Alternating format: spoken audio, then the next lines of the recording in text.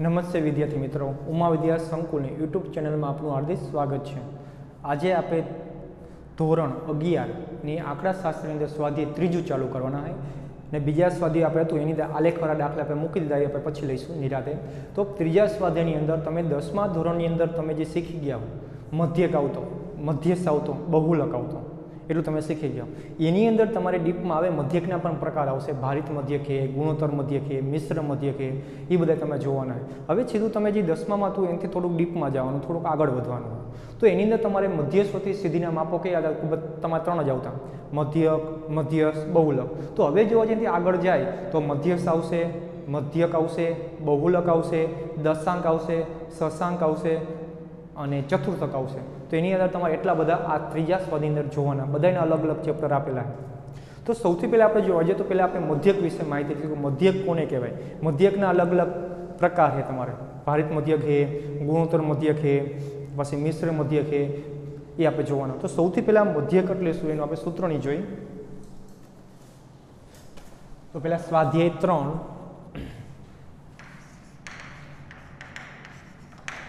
તો સ્વાધ્યાય 3 ની અંદર મધ્યવર્તી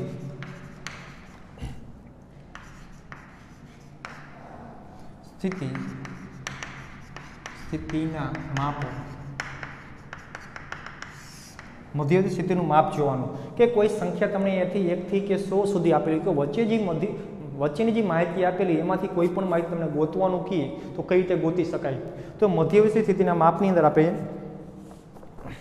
તો પહેલાં આપણે સૌથી પહેલાંનો વ્યાખ્યા જોઈ કે મધ્ય, તો પહેલાં તો લક્ષણો કોને કહેવાય, સારા મધ્યવર્તી સ્થિતિના લક્ષણો, કે આ મધ્યવર્તી સ્થિતિ સારામાં સારી કોને કહેવાય, લક્ષણો શું કહેવાય।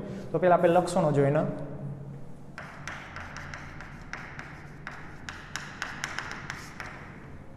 તો એ પણ આપણે જોઈ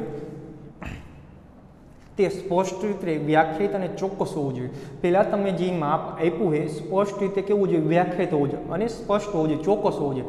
દાખલા તરીકે 5 આપ્યો તો 5 તમે એ જે સંખ્યા આપી તમને બોલી શકતા હોય, વાંચી શકતા હોય, લખી શકતા હોય, એટલે સ્પષ્ટ હોવું જોઈએ અને વ્યાખ્યાત થયેલી એટલે કે તમે બોલી શકો એટલે વ્યાખ્યાત થયેલું હોવું જોઈએ। બીજું, સમજવા માટે તેમજ ગણતરી કરવા માટે સરળ હોવું જોઈએ। તમને જે માહિતી આપી છે એની તમે ગણતરી કરવા માટે કોઈ આંકડાકીય માહિતી આપી હોય તો તેના ઉપર તમે ગણતરી પણ કરી શકતા હોવો જોઈએ અને પણ તમે સરળતાથી સમજી પણ શકતા હોવો જોઈએ, એ રીતના માપ આપેલું હોવું જોઈએ। બીજું, તે માહિતીના બધા જ અવલોકન પર આધારિત હોવા જોઈએ। તમને જે માહિતી આપી હોય એ બધા અવલોકન એના ઉપર આધાર રાખતો હોવો જોઈએ।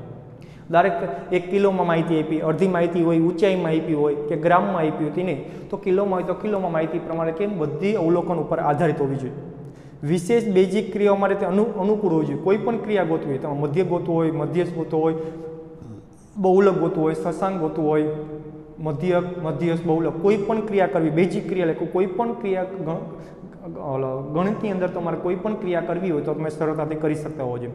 તે સ્થિર માપ હોવું જોઈએ, એટલે કે એક જ સમષ્ટિમાંથી સમાન કદના જુદા જુદા નિદર્શનો લેવામાં આવે તો દરેક નિદર્શન માટે મળતી સરેરાશની કિંમત લગભગ સમાન હોવી જોઈએ। તો સ્થિર માપ હોવું જોઈએ, વધઘટ ન થવું જોઈએ કે 4 થી વધુ, 5 થી વધુ એવું ન હોવું જોઈએ, એક માપ સ્થિર હોવું જોઈએ। તો એ સ્થિર માપ હોવું જોઈએ એટલા માટે કે સમષ્ટિના જેટલા કદ લેવામાં આવે એ બધાને તમારે આવડી લેવામાં આવે, કોઈને રાખી દેવાનું નથી। કેટલાક અતિ મોટા કદ કે કેટલાક અતિ નાના કદ ઉપર વધુ અસર ન થાય। દાખલા તરીકે અતિ મોટા લેશો તો અહીં તમને 1 આપ્યો હોય, પછી આમાં આપ્યું હોય 60, 62, 66, 75, તો એક જ અતિ નાનો આવી ગયો, તો મોટા હોય તો 1, 3, 5, 7, પછી આમ કરતા જાઓ 1 સીધો 100 આપેલો હોય, તો આવા કદ ન હોવું જોઈએ। અતિ મોટા કે અતિ નાના કદની ઉપર તમે અસર ન થવી જોઈએ એવા આપવું હોવું જોઈએ। અને એની અંદર જોવા જાય તો સમાંતર, મધ્યક અથવા કે મધ્યક, એમાં પહેલું તમારે જે આવે છે સૌથી વધુ પ્રચલિત છે એ મધ્યક આવે, સૌથી પહેલું આવે મધ્યક આવે, પછી ડીપમાં બધું આપણે સ્ટેપ લેતા જઈશું। સૌથી પહેલાં તમારે મધ્યક શીખવાનું। તો મધ્યક કોને કહેવાય અથવા આને સમાંતર મધ્યક પણ તરીકે ઓળખવામાં આવે। બીજું નામ એનું સમાંતર મધ્યક। તો મધ્યક કોને કહેવાય, તો પહેલાં એની વ્યાખ્યા કે બધા અવલોકનના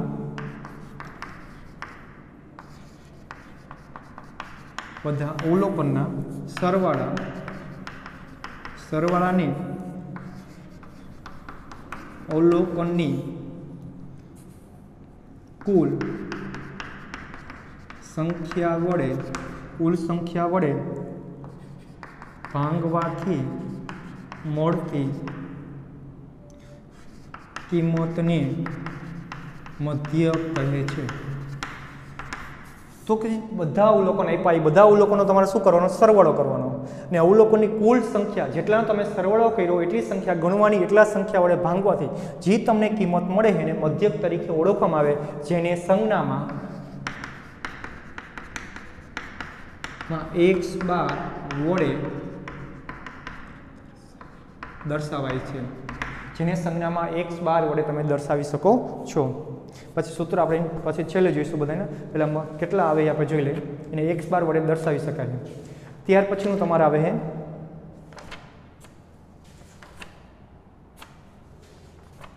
હવે મધ્યકના લાભ અને ગેરલાભ આપ્યા. આના લાભ અને ગેરલાભ આપ્યા.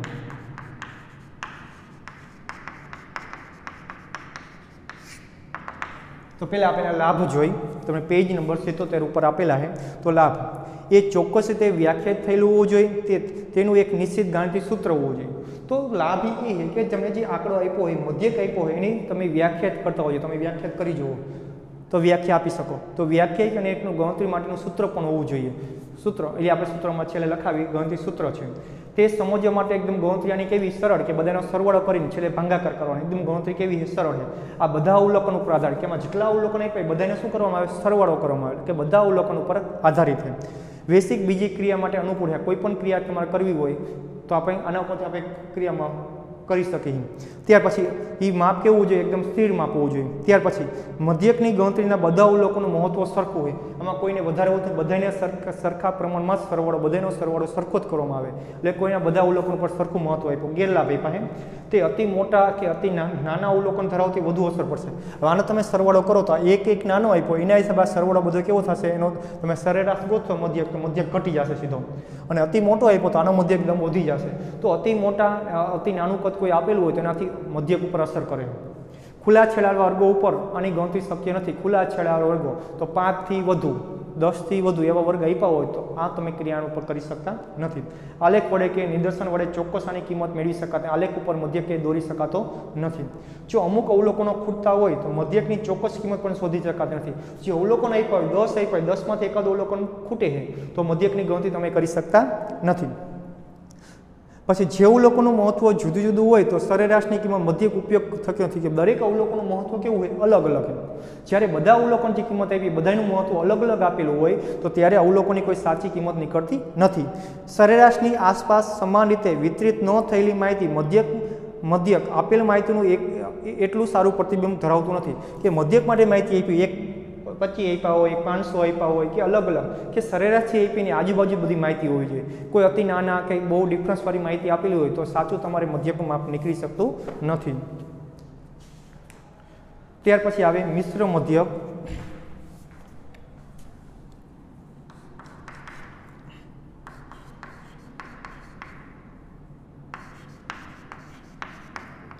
તો મિશ્ર મધ્યક કોને કહેવાય?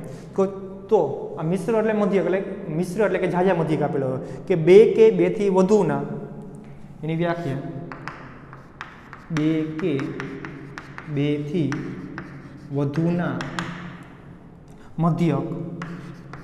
મધ્યકો જ્ઞાત હોય તો આપણે તેના સંયુક્ત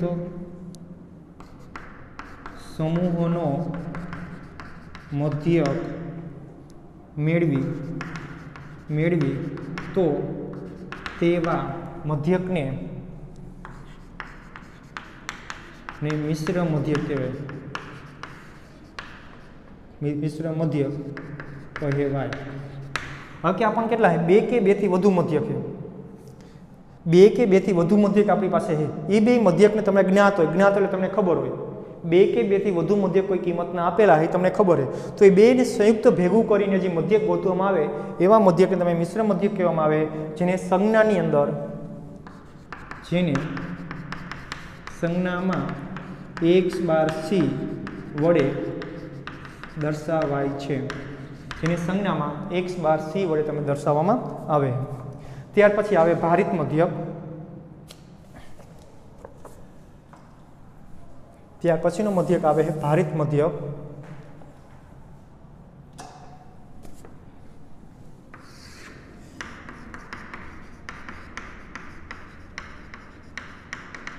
તો ભારિત મધ્યક કોને કહેવાય? તો કે બધા અવલોકનનું મહત્વ સરખું ન હોય તો સમાન મધ્યકનો ઉપયોગ કરી યોગ્ય નથી. આવી પરિસ્થિતિમાં એક વિશેષ મધ્યક ગોતવામાં આવે અને ભારિત મધ્યક તરીકે ઓળખવામાં આવે છે. તો કે બધા અવલોકનનું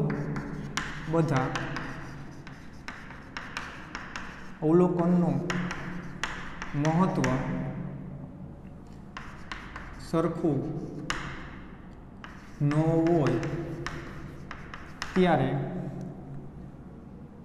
હોય ત્યારે સમાંતર મધ્યકનો ઉપયોગ યોગ્ય નથી. કે બધાનું મહત્વ સરખું નથી ત્યારે તમે આ સમાંતર મધ્યકનો ઉપયોગ કરી શકતા નથી. આવી પરિસ્થિતિમાં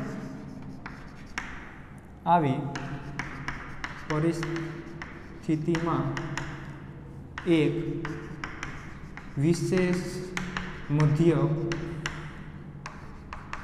શોધવામાં આવે છે. તેને ભારિત મધ્યક કહે છે. કે જ્યારે બધા અવલોકનનું મહત્વ કેવું હોય એક સરખું નથી ત્યારે સમાંતર મધ્યક કે આ મધ્યક તમે સરેરાશ સમાંતર મધ્યક ગોતી શકતા નથી ત્યારે એક વિશેષ પ્રકારનો મધ્યક ગોતવામાં આવે છે. એવા મધ્યકને ભારિત મધ્યક કહેવામાં આવે, જેને સંજ્ઞાની અંદર સંજ્ઞામાં x બાર w વડે દર્શાવાય છે. એને x બાર w વડે દર્શાવાય છે. ત્યાર પછી આપણે જોવા જાય છેલ્લો મધ્યક આપણે આવશે ગુણોત્તર મધ્યક.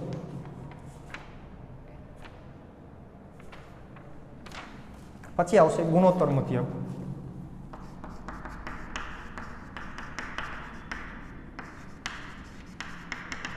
હવે આવે ગુણોત્તર મધ્યક. તો એની ચોક્કસ કોઈ વ્યાખ્યા નથી,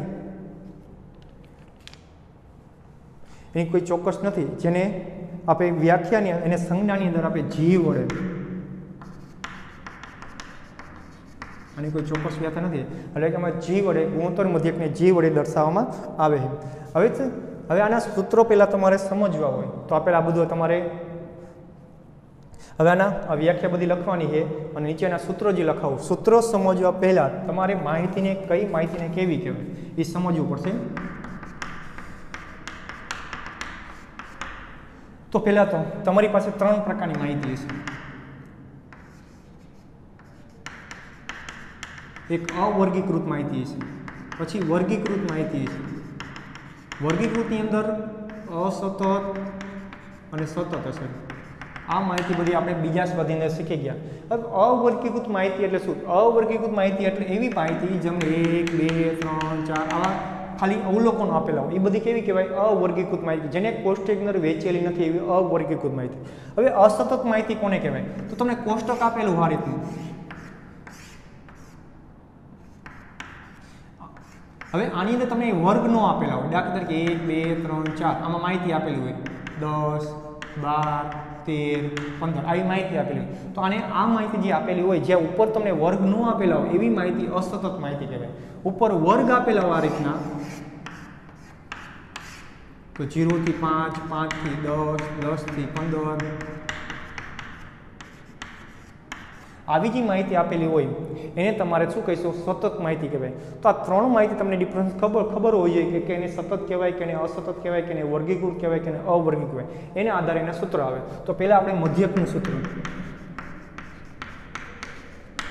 તો પહેલાં આપણે મધ્યકનું સૂત્ર છે. મધ્યક એટલે કે x બાર. તો પહેલાં x બારનું સૂત્ર કહેવા માટે જ્યારે અવર્ગીકૃત માહિતી આપી હોય ત્યારે જ આવે. પહેલાં આપણે લખી અવર્ગીકૃત માહિતી હોય ત્યારે વર્ગીકૃત હોય ત્યારે. સૂત્ર ઘણા બધા આપણી પાસે પણ આપણે જે મેઇન સૂત્ર એ જ લખાવશું. તો અવર્ગીકૃત માહિતી આપી ત્યારે x બાર બરાબર સિગ્મા x છેદમાં n. સિગ્મા x છેદમાં n. x એટલે શું? તો કે અવલોકનો. તો જ્યાં x બરાબર બધા અવલોકનો થાય, n બરાબર અવલોકનની સંખ્યા. તો અવલોકનની સંખ્યા થાય. હવે જ્યારે તમને વર્ગીકૃત માહિતી આપી હોય એટલે કે અસતત માહિતી આપી હોય ત્યારે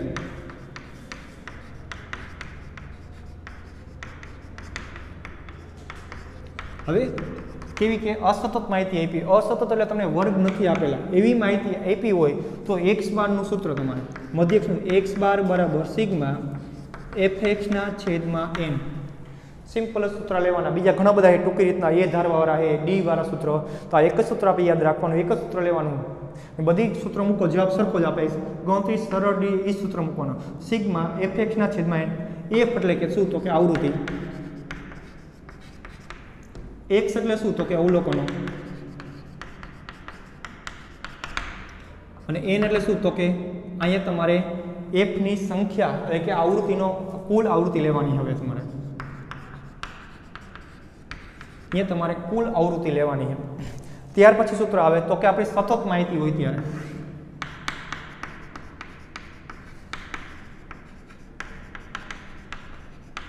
તો સતત માહિતી જ્યારે આપેલી હોય, તમને સતત માહિતી આપેલી છે ત્યારે તમારે કયું સૂત્ર લેવાનું? તો x બાર બરાબર એમાં a વાળું હશે a પ્લસ સિગ્મા fd છેદમાં n ગુણ્યા c.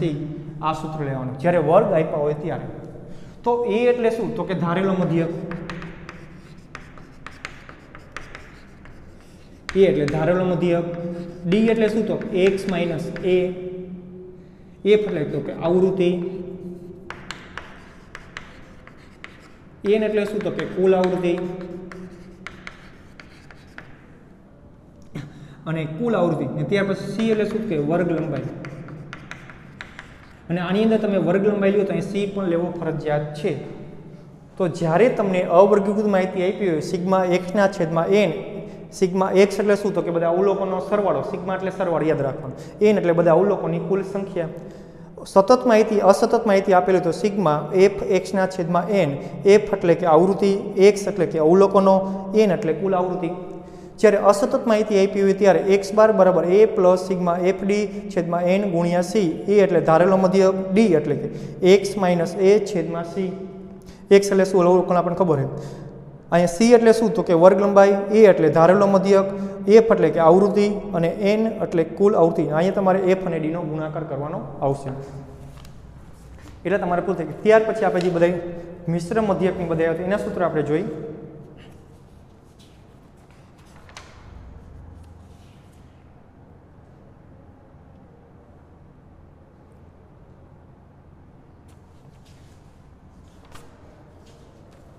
હવે એના આપણે સૂત્રો જોઈએ.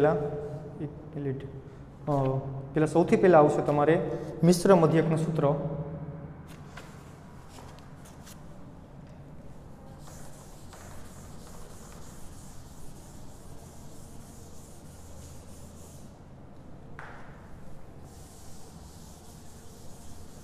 તો સૌથી પહેલાં આપણે મિશ્ર મધ્યકનું સૂત્ર લખી. એમાં અસતત કે સતત કંઈ લાગુ નહીં પડે.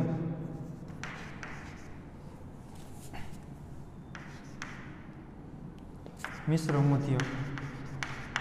તો મિશ્ર મધ્યકનું સૂત્ર તમારે કયું લાગુ પડે? તો મિશ્ર મધ્યક એટલે આપણે શું કીધું? તો કે x બાર c. મિશ્ર મધ્યક એટલે એકથી વધુ મધ્યક તમને આપેલા હોય તો કે x બાર 1 n1. મિશ્ર મધ્યક આ રીતે આવશે x બાર 1 n1 પ્લસ x બાર 2 n2. બધે સરવાળો કરતો જવાનું હોય. પછી કન્ટિન્યુ આઈટમ જેટલા મધ્યક આપ્યા હોય ને એ લેવાના. x બાર k n k. એનો મતલબ શું? તમારે 5 આપ્યો તો 5 સુધી, 10 આપ્યો તો 10 સુધી, 15 આપ્યો 15 સુધી.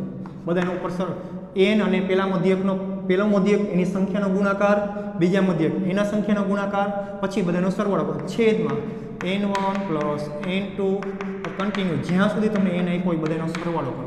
આ મિશ્ર મધ્યક થયો. પછી આવે ભારિત મધ્યક. તો એને આપણે સંજ્ઞામાં શું કહીએ? તો x બાર w. તેનું સૂત્ર શું આવશે? સિગ્મા iw ના છેદમાં સિગ્મા w. અહીં તમારે સિગ્મા અહીંયા iw બારમાં એટલે અહીંયા આવશે સિગ્મા wx છેદમાં w. અહીં સિગ્મા wx છેદમાં w આવશે. તો w એટલે શું? તો કે ભાર. તમને ભાર આપ્યો હોય છે. અને x એટલે શું? તો કે અવલોકનો. અહીંયા બેનો ગુણાકાર કરવાનો, x અને w નો પછીનો સરવાળો, નીચે ભારનો સરવાળો કરવાનો. ત્યાર પછી આવે ગુણોત્તર મધ્યક તમને, એટલે કે g ગુણોત્તર મધ્યક, એને આપણે g તરીકે ઓળખાય. એને n રૂટની અંદર જેટલા તમને અવલોકન આપ્યા એ બધાનો ગુણાકાર કરવાનો. તો x1 ગુણ્યા x2 ગુણ્યા x3 ગુણ્યા કન્ટિન્યુ જેટલા આપ્યા હોય બધાનો ગુણાકાર કરવાનો તમારે. n એટલે જેટલાનો ગુણાકાર રહ્યો એટલા અહીં તમારે મૂકવાના છે. આ કુલ 4 રીતો આપણી પાસે મધ્યકની અંદર કુલ 4. એક મધ્યક, સમાંતર મધ્યક ગોતવાનું સાદું સૂત્ર, એની અંદર 3 સૂત્ર આવશે: વર્ગીકૃત, અવર્ગીકૃત અને સતત અસતત. પછી મિશ્ર મધ્યકનું, પછી ભારિત મધ્યકનું અને ગુણોત્તર મધ્યકનું. આ 4 સૂત્રનો ઉપયોગ કરી કુલ 6 મુખ્ય 4 મુદ્દા આપણા એ સૂત્રનો આપણે ઉપયોગ કરી મધ્યક ગોતવામાં આવશે. તો પહેલાં આપણે સ્વાધ્યાય આપણે જોઈએ. હવે સ્વાધ્યાય 3.1 આપણે જોઈ.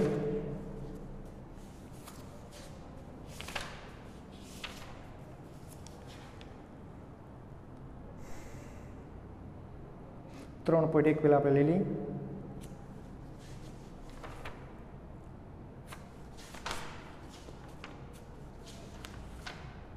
સ્વાધ્યાય 3.1 પહેલાં.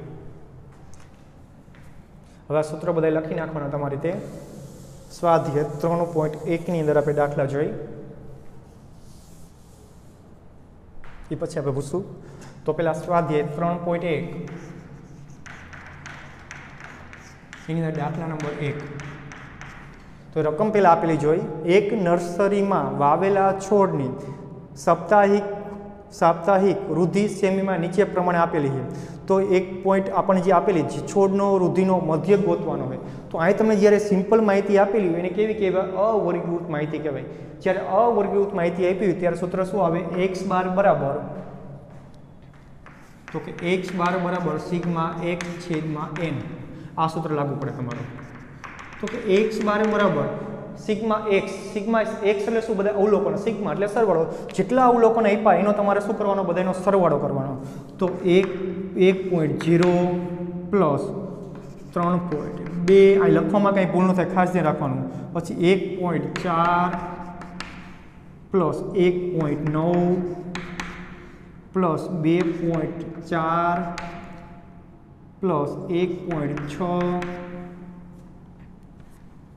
પછી 1.4 પછી 2.1 પછી 1.3 પ્લસ 1.5. તો કેટલી સંખ્યા? 1 2 3 4 5 6 7 8 9 ને 10. 10 આપી. 4 5 6 7 8 9 10. હવે આના ઉપર આપણે શું કરવાનું? તો કે સરવાળો બધાનો કરવાનો. તો પહેલી સંખ્યા આપણને કેટલી આપી? 0.1 પ્લસ 3.2 પ્લસ 1.4 પ્લસ 1.9 2.4 પછી 1.6 1.4 2.1 1.3 અને 1.5. તો આપણને આપ્યા અહીંયા x બાર બરાબર 17.8 છેદમાં 10. તો x બરાબર 17.8 ભાગ્યા 10 કરો તો કેટલા આવશે? 1.78 આવશે. 1.78 આવ્યો એ તમારો જવાબ આવી ગયો. તો 1.78 અહીંયા તમારે આપ્યા જે સપ્તાહની જે માહિતી આપી હતી છોડનો મધ્યક, એ છોડનો મધ્યક તમારે આવશે 1.78 આવશે. આપણે ચેક કરી લઈએ જવાબ બરોબર 1.78. હવે ત્યાર પછીનો બીજો દાખલો આપણે જોઈ. તો બીજો દાખલો થોડોક અલગ છે.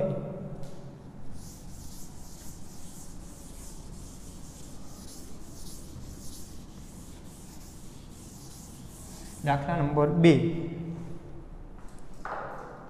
તો એમાં જોઈએ, એક રિલે રેસમાં 4 સ્પર્ધકોને ઉંમરનો મધ્યક 24 વડ ગણવામાં આવેલો છે. તો આપણે દાખલા નંબર 2 એમાં n બરાબર 4 છે. એનો મધ્યક કેટલો લેવામાં આવ્યો છે? તો કે 24 લેવામાં આવ્યો. પાછળથી એવું માલુમ પડ્યું એને મધ્યક ગોત નાખ્યો, 4 વ્યક્તિઓ છે એનો મધ્યક 24 આવ્યો અને ગોતી નાખ્યો. પાછળથી એવું માલુમ પડ્યું છે કે એક સ્પર્ધકની ઉંમર ખરેખર 27 વર્ષ હતી, એ તે 25 વર્ષ એમ ખોટી લેવાઈ ગઈ છે.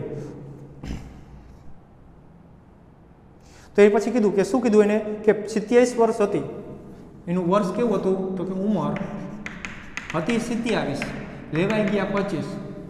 27 વર્ષથી લેવાઈ ગયા 25 લેવાઈ ગયા, એટલે આ ખોટા લેવાઈ ગયા, આ સાચા હતા. એટલે મધ્યક પણ કેવો આવ્યો? ખોટો આવ્યો. તો લઈ ગયો, ખોટી લેવાઈ ગઈ. તો ઉંમરનો મધ્યક 25 વર્ષથી વધારે હોય તો સ્પર્ધામાં ભાગ લઈ શકે નહીં, એવો નિયમ હોય તો તેનો ઉંમરનો સુધારો કર્યા પછી સ્પર્ધામાં ભાગ લઈ શકાય કે ન લઈ શકાય, આપણે નક્કી કરવાનું કે સ્પર્ધામાં ભાગ લઈ શકાય. પહેલાં તો આપણે જે મધ્યક આપ્યો એને ખોટો આપ્યો, કારણ કે એક અવલોકન 27 લેવાનું તો એની જગ્યાએ 25 લેવાઈ ગયા. તો 25 હોય શેમાં? તો આપણે જે અવલોકન બધા રહ્યા એ કેમાં હતા? તો અહીં સરવાળામાં પડ્યા હોય. ક્યાં પડ્યા હોય? સરવાળે. તો આ સરવાળો જ્યારે કર્યો હોય છે આનો, એની અંદર 25 લેવાઈ ગયા. એ 25 આપણે અહીંથી દૂર કરવાના અને 27 ઉમેરવાનું. તો સૌથી પહેલાં આપણી પાસે સરવાળો જોઈએ. તો આપણે સૂત્ર x બાર બરાબર સિગ્મા x છેદમાં n. તો જ્યારે કોઈ પણ સૂત્રની અંદર એક વસ્તુ ન આપેલી હોય, ગમે એક વસ્તુ, તો આપણે ગોતી શકાય. બે વસ્તુ, આમાં 3 વસ્તુ છે ટોટલ, એમાંથી 2 વસ્તુ આપેલી છે. તો x બાર કેટલો આપ્યો તો કે 24 બરાબર સિગ્મા x કેટલો? તો આપણી પાસે નથી. n કેટલો? તો કે 4. અહીંયા બરાબરના નિયમ પ્રમાણે તમે સાદુરૂપ આપો, છેદમાં હોય બરાબરની આ બાજુ જાય તો અંશમાં આવે, માઇનસ હોય તો પ્લસ થઈ જાય, ગુણાકાર હોય તો છેદમાં જાય. તો અહીંયા તો સિગ્મા x બરાબર આ છેદમાં બરાબરની આ બાજુ ગયું તો 24 ગુણ્યા 4, તો સિગ્મા x તો 96 આવશે તમારે. સિગ્મા x કેટલો આવ્યો? તો કે 96 આવ્યો.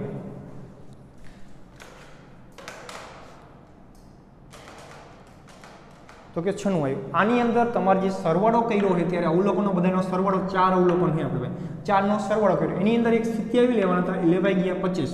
તો આપણે સુધારેલો સિગ્મા x બરાબર, તો તમને જે આપેલા કેટલા આપ્યા? 96. એનીમાંથી ખોટી કિંમત બાદ કરવાની ને સાચી કિંમત શું કરવાની? પ્લસ કરવાની. ખોટી જે કિંમત હતી માઇનસ કરી નાખવાની, સાચી કિંમત ઉમેરી દો તો તમારો આવી જાય. એક તો 96, આ સરવાળો ખોટો, એમાં કઈ સંખ્યા ખોટી લેવાઈ ગઈ? તો કે 25 માઇનસ કરી નાખો, એ વહી ગઈ. તો પ્લસ સાચી કિંમત પાછું ઉમેરી દો તો કેટલા આવશે? તો કે 98 આવશે. તો તમારો સુધારેલો fx કેટલો આવ્યો? 98 આવ્યો. તમને 98 આવી ગયા. તો હવે તમારો સિગ્મા fx સાચો મળી ગયો તમારે. તો કે 96 માઇનસ 25 પ્લસ 27, તો કે 98 આવ્યા. હવે તમે સિગ્મા x ગોતી શકો. સુધારેલો મધ્યક, તો કે x બાર બરાબર સિગ્મા x છેદમાં n. આ સિગ્મા x નો એ ખોટો હતો, આપણે એમાં સુધારવાનો. તો હવે સિગ્મા x આપણે સુધાર, તો સિગ્મા x સુધારેલી કિંમત કેટલી આવી? તો કે 98 છેદમાં 4. તો કે 98 ભાંગા તમે 4 કરો, 98 ભાંગા 4 કરો તો 24.5 આવશે. કેટલા આવ્યા? તો કે 24.5. હવે અહીં તમારો મધ્યક 24.5 આવ્યો, તમે સુધારેલો મધ્યક આવી ગયો. નીચે એવું કીધું છે જો 25 વર્ષથી વધારે હોય તો સ્પર્ધકીય એ ભાગ ન લઈ શકે. તો અહીં તમારે મધ્યક કેટલો આવ્યો? 25 થી ઓછો આવ્યો. તો અહીં લખી શકાય કે સ્પર્ધકીય એ ભાગ લઈ શકશે. તો અહીં લખી શકો તમે સ્પર્ધામાં ભાગ લઈ શકશે. તો સ્પર્ધામાં સ્પર્ધક ખેલાડી ભાગ લઈ શકશે. અને ત્યાર પછી આપણે ત્રીજો દાખલો જોઈએ. હવે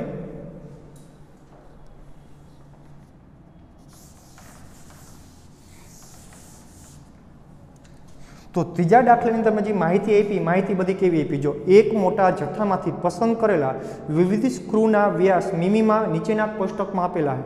સ્ક્રૂના વ્યાસનો મધ્યક શોધો. આ આપણને મધ્યક ગોતવાનો હોય. તો દાખલા નંબર 3. હવે આ માહિતી કેવી આપી? ઉપર વર્ગ નથી આપેલા, તો અસતત માહિતી આપી. અસતત માહિતી આપી હોય ત્યારે તમારે કોષ્ટક કરવાનું. પેલો જે વ્યાસ આપેલો ને x લેવાનો છે, બીજું આપેલું એને f લેવાનો, એટલે કે આવૃત્તિ લેવાની. તો પેલું તે આપ્યું કેટલા આપ્યા? તો કે 30, 35, 40, 45, 50 અને 55. 50 અને 55. ત્યાર પછી f આપ્યો તો કે 4, 10, 15, 8, 5 અને 3. આનો તમારે એફનો ટોટલ કરવો ફરજિયાત છે, એફનો ટોટલ તમારે કરવો પડશે. ત્યાર પછી આપણે જોવા જાય તો આમાં કયું સૂત્ર લાગુ પડે આપણે જોઈશું.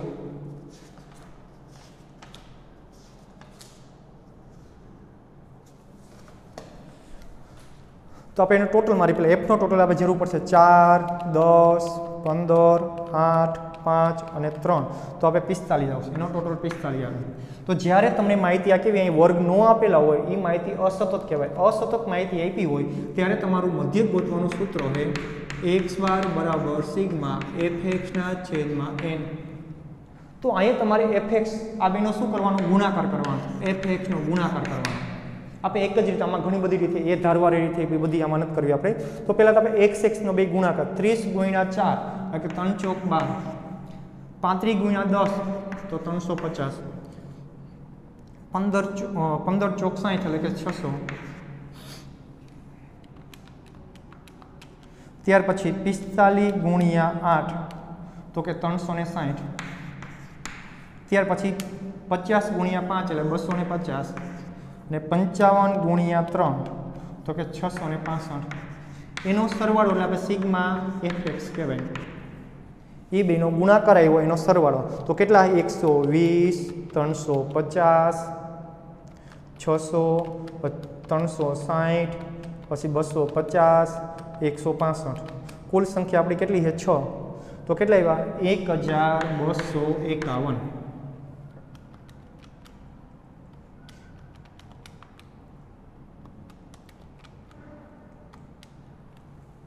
તો આપણે પહેલાં 30 ગુણ્યા 4 120, પછી 35 ગુણ્યા 10, પછી 40 ગુણ્યા 15, 45 ગુણ્યા 8, 50 ગુણ્યા 5 અને 55 ગુણ્યા 3. 1 મિનિટ આપણે સરવાળો ચેક કરી લઈએ. 120 પ્લસ 350 પ્લસ 600 પ્લસ 360 250 અને 165 એટલે 1875 આવે. એટલે 1845 આવે. એનો સરવાળો 1845. 1845. હવે આપણે અંદર કિંમત મૂકી તો x બાર બરાબર આનો સરવાળો કેટલો આવ્યો? 1845. છેદમાં n આપણો કેટલો છે? તો કે 45. તો કે x બાર બરાબર આપણે અહીંયા ભાગાકાર કરી 1845 ભાગ્યા 45 તો કે 41. આમનો તે મધ્યક આવશે 41 આવશે. જ્યારે અવર્ગીકૃત અસતત માહિતી આપી ત્યારે વર્ગીકૃતની અંદર આપી ત્યારે સિગ્મા fx ના છેદમાં n લેવાના. હવે આની અંદર 4 દાખલા બાકી 30 આપણે અંદર જોવા જઈએ તો આની અંદર તમારે ઉદાહરણ તમારે કરવાના છે જાતે. તો ઉદાહરણ નંબર આપણે હોમવર્કની અંદર તમારે લખવાના છે. એ રફ નોટની અંદર લખો તો ચાલશે. ઉદાહરણ નંબર 1, પછી 2, 3 ને 4 આટલા 1 થી 4 ઉદાહરણ રહ્યા તમારે લખવાના છે જાતે. 4, 5 એમ તો છે ઘણા. 1 થી ઓલરેડી 6 સુધી 5 અને 6.